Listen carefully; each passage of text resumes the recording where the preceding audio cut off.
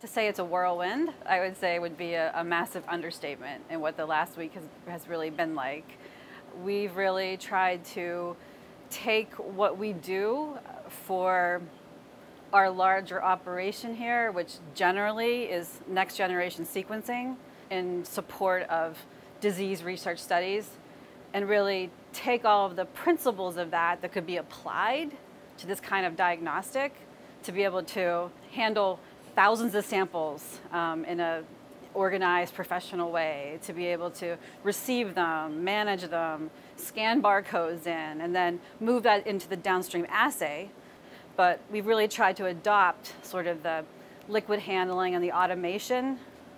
from different parts of the lab into this process to really bring something into the clinical lab that is scalable.